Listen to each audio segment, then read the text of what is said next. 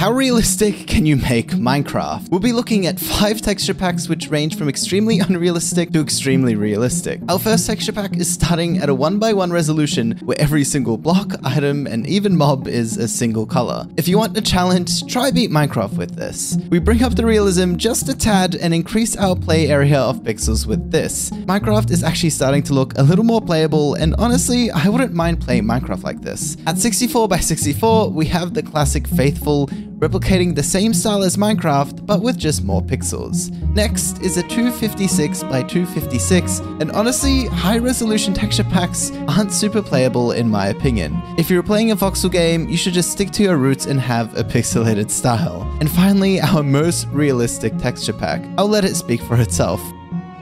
Now you know